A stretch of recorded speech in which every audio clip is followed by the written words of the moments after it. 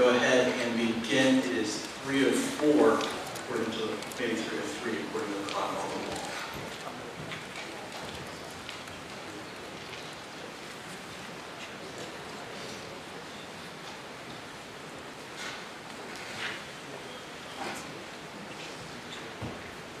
Mr. Clerk. Good evening, ladies and gentlemen. Welcome to the Informal meeting, Council Informal meeting on Monday, February 11th. As you stated, Mr. President, we have a forum. On the first item on the agenda is a presentation which is from Deana Rhodeside, Dr. Deana Rhodeside, on the Hall Street Revitalization Plan. Can you please come forward? Good afternoon. My name is Deana Rhodeside, and I'm with the firm of Rhodeside and Harwell. We are planners, urban designers, and landscape architects located in Alexandria, Virginia. And I'm very pleased to be here today to present to you the findings of the Whole Street Corridor Revitalization Study.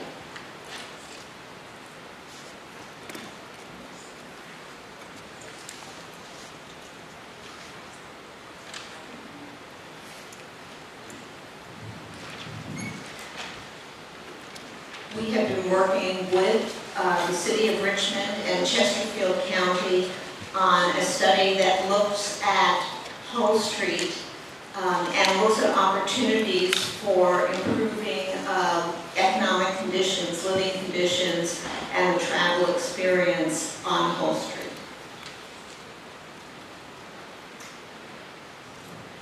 The project extends on the east from Warwick Rd along Hull Street for a 4.7-mile stretch to Hicks Road in Chesterfield County. Thank you. And the midpoint of the study area is the Chippenham Parkway interchange. So literally half of the corridor is on the Richmond side of Hull Street and half is on the Chesterfield County side.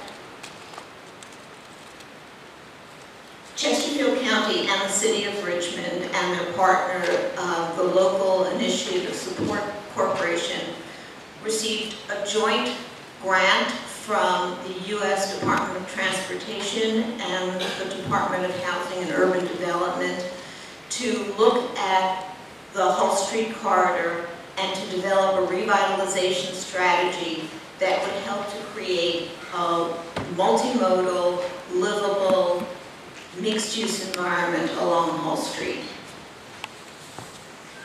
Our project worked very closely with both the teams from Richmond and Chesterfield County, but the hallmark of this project as well was that we reached out actively to the communities of Richmond and of Chesterfield County through a number of strategies in order to make sure that we were getting maximum amount of community input on the project. So our strategy included frequent steering committee meetings with an agency coordination group, because we know how important it will be for implementation to have the various agencies working together and understanding their roles on this project. We held 5 public meetings. We went to multiple events and presented information about the project in both English and Spanish. We created a highly complex and detailed strategy for including the Spanish community, encouraging the Spanish language community to participate in the project. We held focus group interviews with various age groups. We held key stakeholder interviews, and we established a bilingual website for the project. And here is a list of all of the groups that we had participating in the project.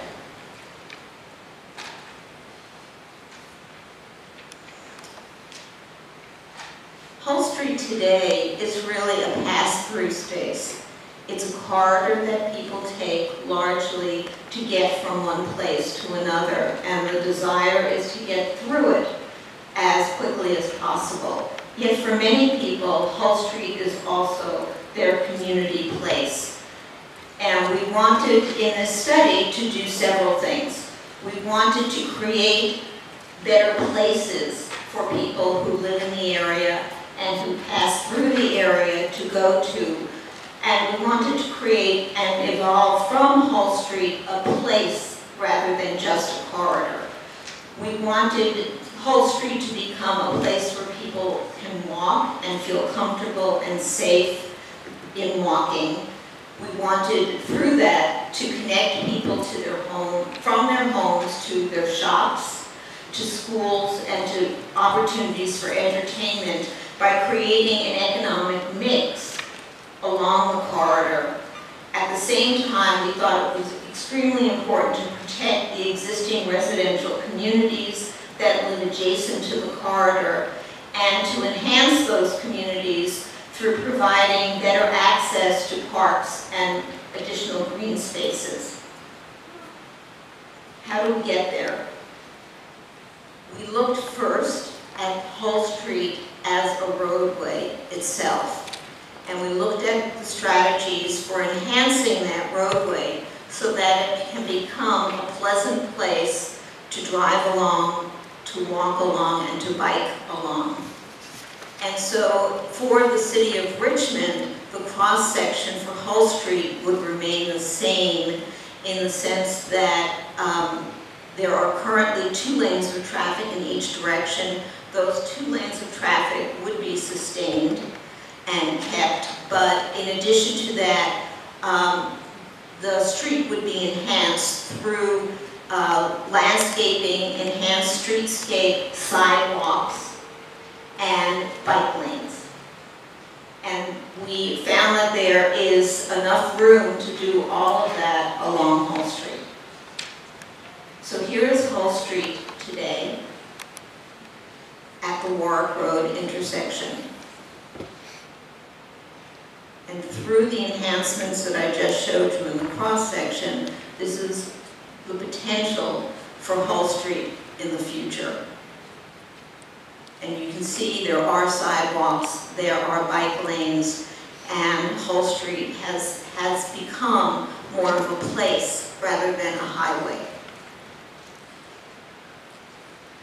This is the night view. Lighting, we found, is going to be essential to help encourage people to walk and feel safe as they walk on Hull Street. In addition, we looked at amenities such as bus stops. Many of the people who are served by Hull Street do take the bus, and yet there are very, very few bus stops along Hull Street. And so we looked at opportunities while enhancing the corridor to also provide pleasant places for people to be able to wait for the bus. So the key elements that we looked at in this study for the city of Richmond included street enhancements that in and of themselves can signal to people within the region that things are changing on Hull Street. Come and bring your business to the Hull Street corridor, so that we could ultimately achieve a range of shops, offices, and other options along the corridor. We think that there are possibilities for professional service offices. When we spoke to the community, we often heard about the need for senior housing, more and better senior housing along the corridor. We think that there are opportunities for low-scale townhomes with some mid-scale apartments on the corridor, opportunities to be defined for additional parks and open space, and opportunities for safer walking and biking routes. So for the 4.7-mile corridor, we felt that the starting point would be 4 activity centers, which would serve as the focal areas for change along the corridor.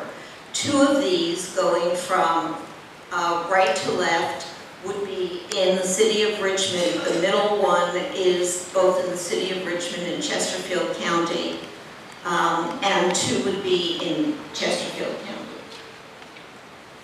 I'd like to explain each one of these to you. And it would help if I press the right button.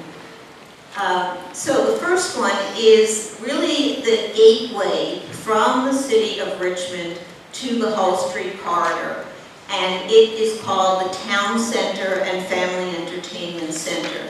This is an area right now that has the intersection of Warwick Road and Hull Street, where there has been some recent retail development.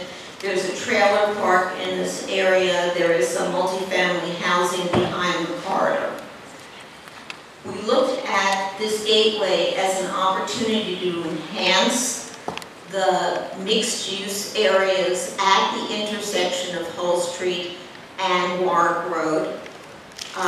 We felt that there's already a successful hub in this area, and that's the area where the Food Lion and Skateland sites are, and we thought that this was an area that could be enhanced to be more of a community amenity for the area.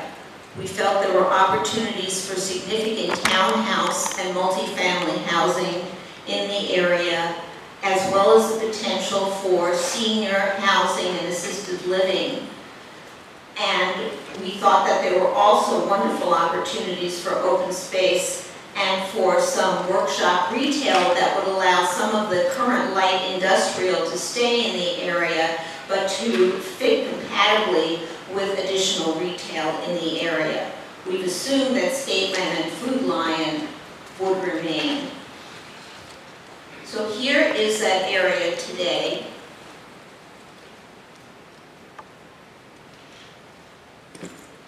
And with the addition of the possibility of senior housing in the background, a possibility of new open space to buffer housing on both sides of Hull Street, and the addition of sidewalks.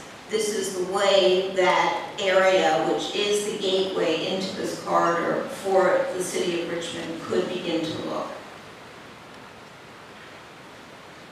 Moving further along west to the area that's intersected by the Chippenham Parkway, we think that there are additional opportunities to redevelop some of the commercial areas that are already there.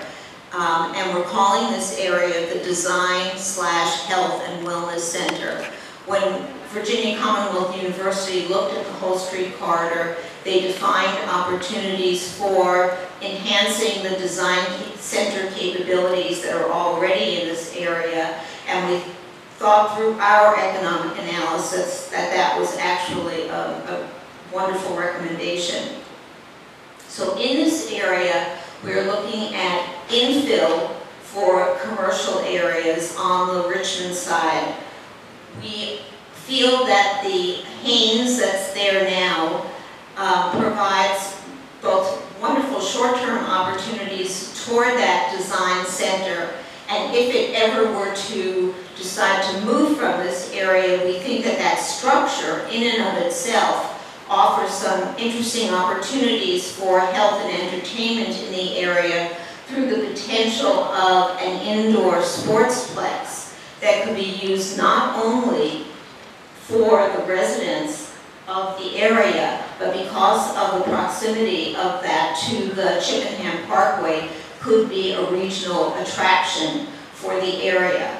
On the Chesterfield side, we also think that there are opportunities for professional offices to develop on the vacant land to the north of Hull Street.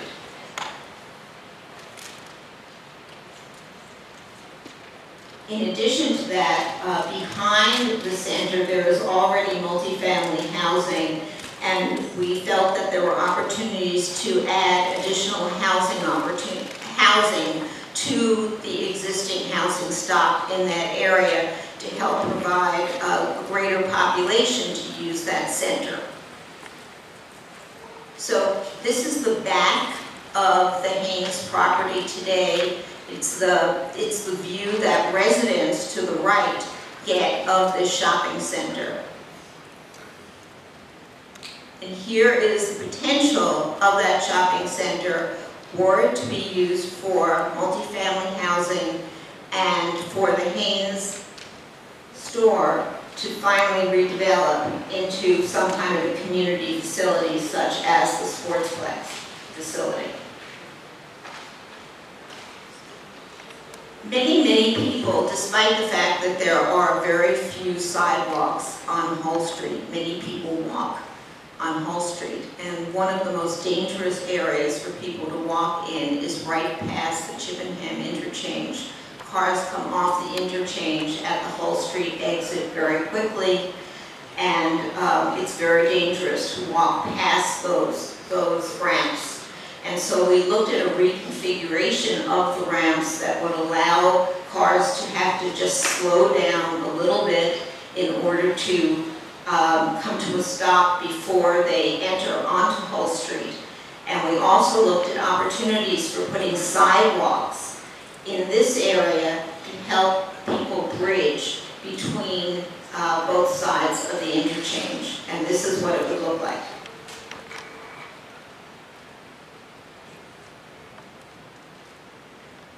So it's a positive enhancement to this area, and it's a way for people either on foot or on bike to safely bypass that interchange.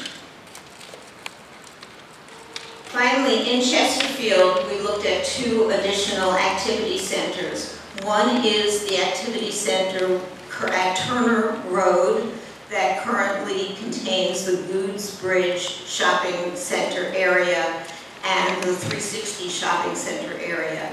This area is already a multicultural node for the corridor. It has many nationalities of restaurants and stores in the area, and we felt that this was an opportunity to build on that unique character of this center to provide a marketplace and really a community, a live, work, shop community in this area.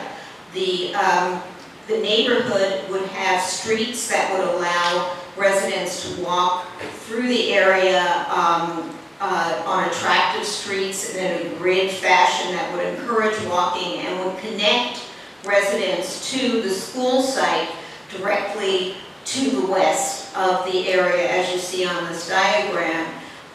Chesterfield County is now looking at the potential redevelopment of the Manchester Middle School site to recreate or to renovate or create a new school in this area. Right next to that right now is a large school bus parking facility.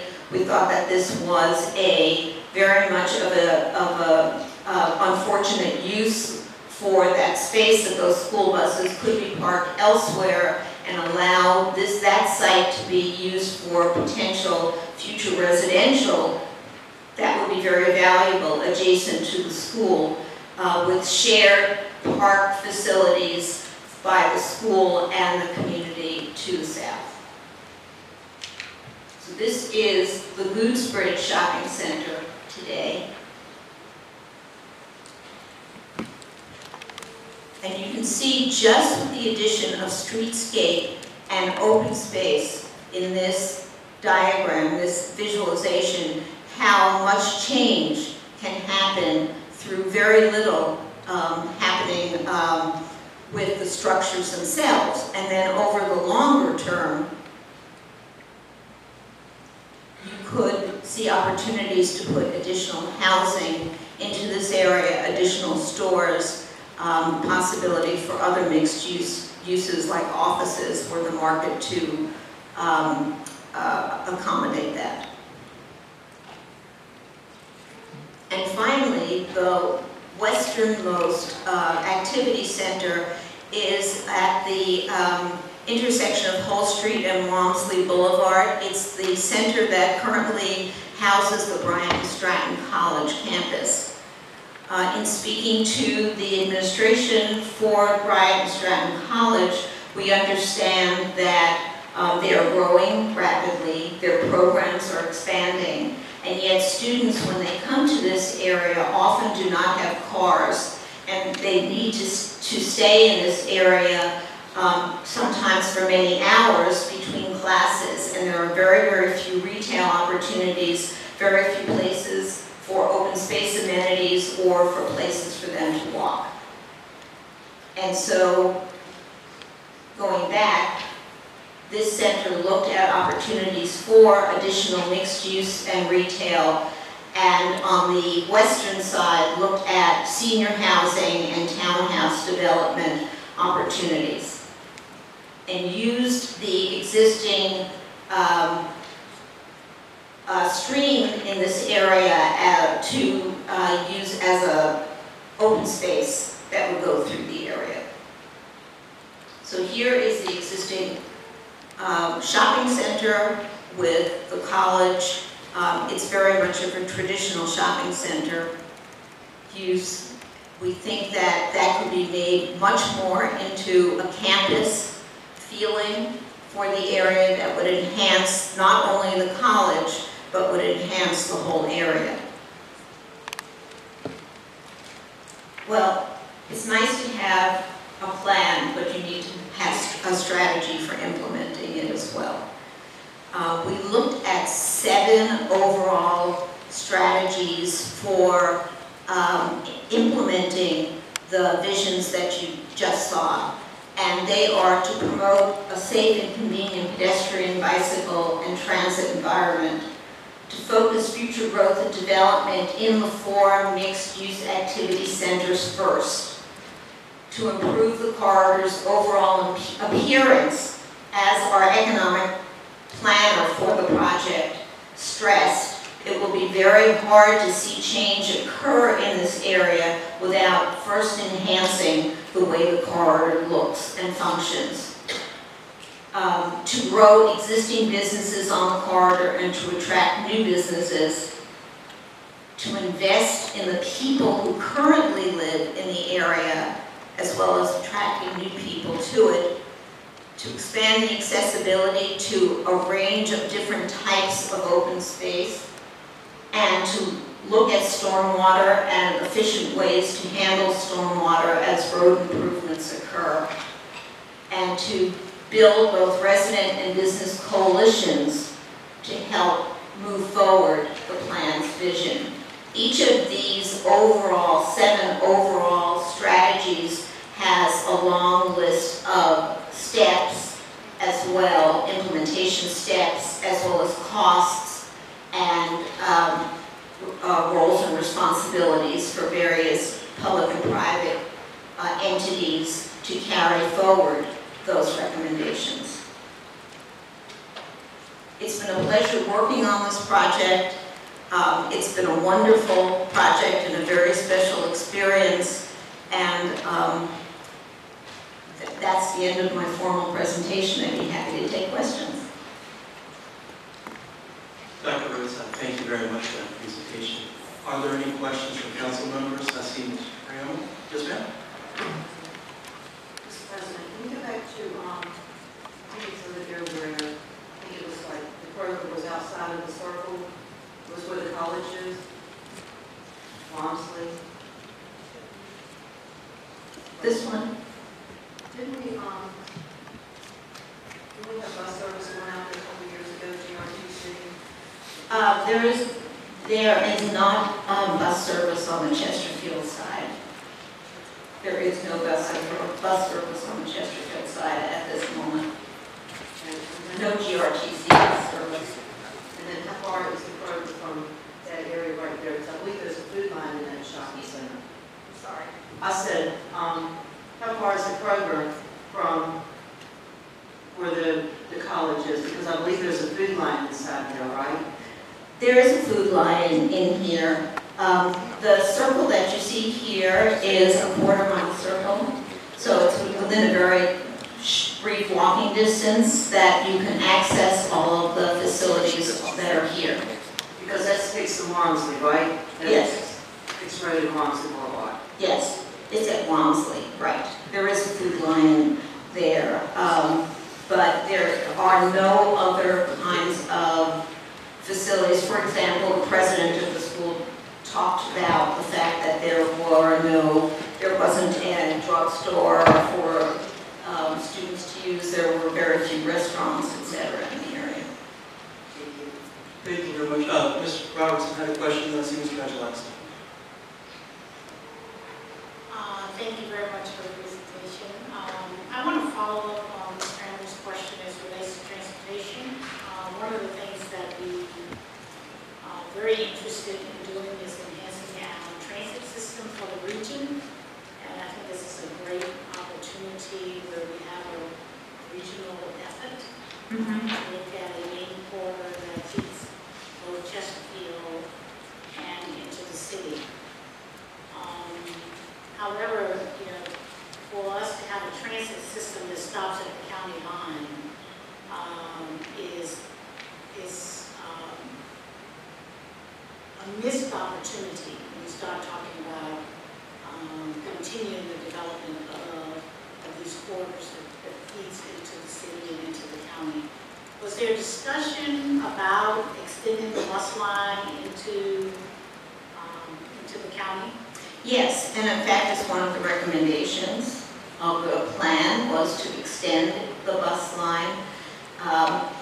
At our public meeting, we asked people how many people would, in fact, on the Chesterfield side, use the bus, feel that they would use the bus if there were a bus available, and I believe it was 84% of those present said that they would, in fact, use the bus. I think that there is a demand for the bus, and with this plan in place, there would be a growing demand for that to happen because there would be more population in the area, both to work and to live. So with that, we made a strong recommendation that Chesterfield County consider once more having the bus serve along Hull Street to serve Chesterfield residents. Ms. Robertson, did you have a follow-up? Yes, thank you.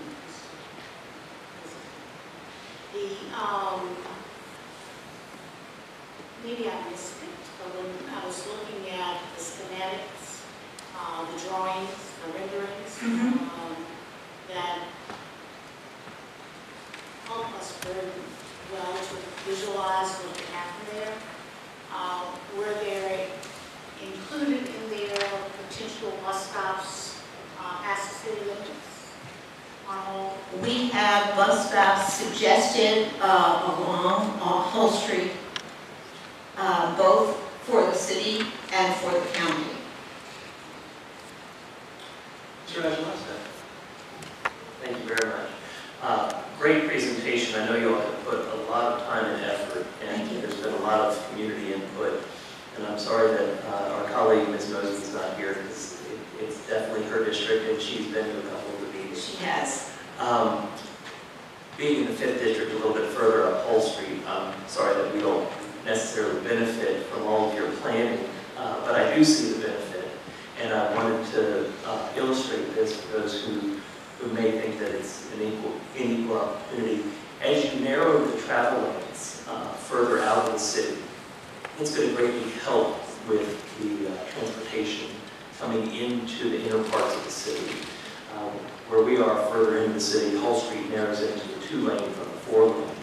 And I think if you can get that to occur further out of the city, that might help alleviate some of our troubles where it's a little bit more dense residential and commercial corridors. Am I thinking that was part of the logic?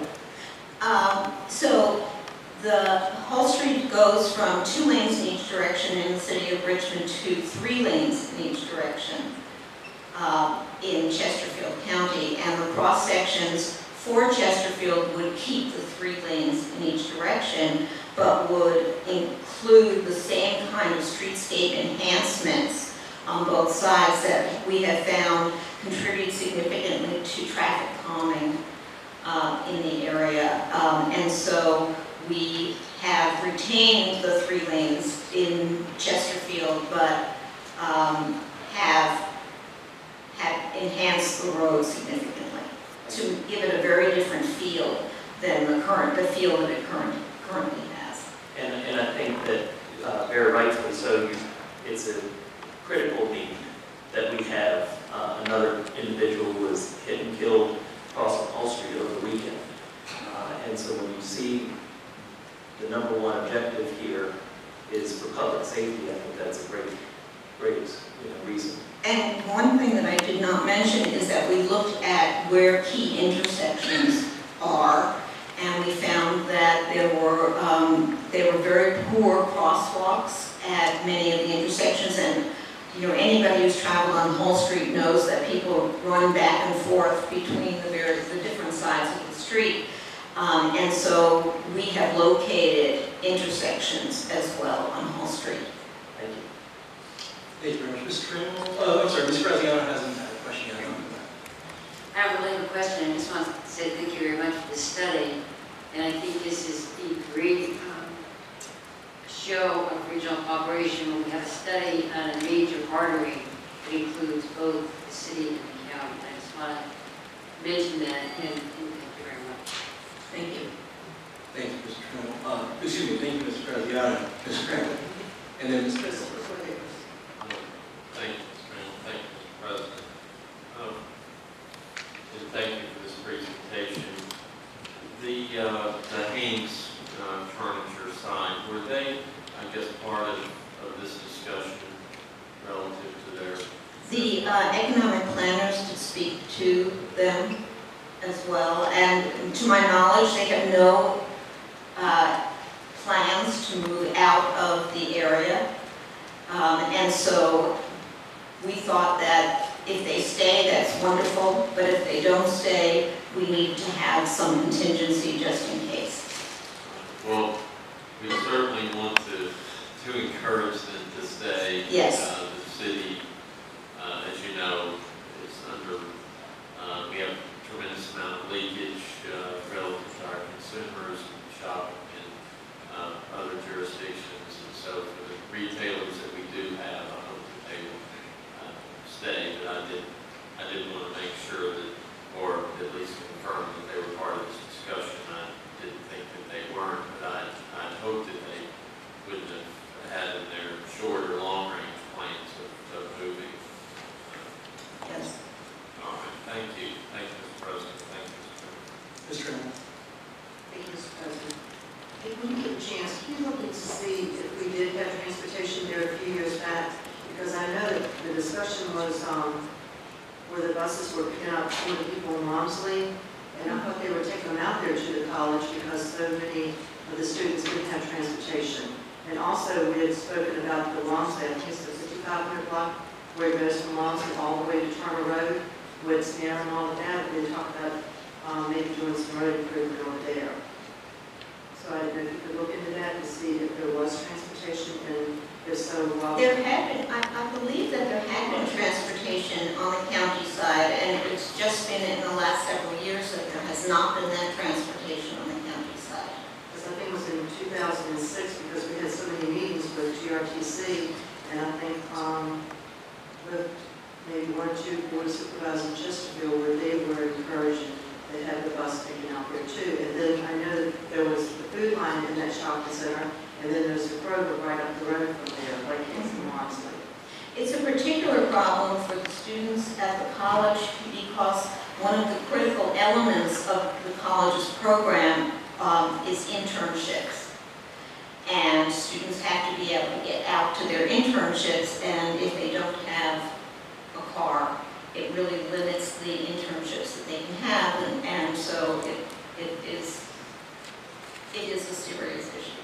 And also, I'd like to say, if y'all were to put a campus there, that would really be great. Even though it's in Chesterfield, it would still benefit, the residents in the city of Richmond to go out there to that college. I think this is great. Thank you. Thank you. Thank you, Mr. Chairman. Dr. Rhodeside, thank you again for your work on this. Thank you. Next will be discussion stormwater presentation by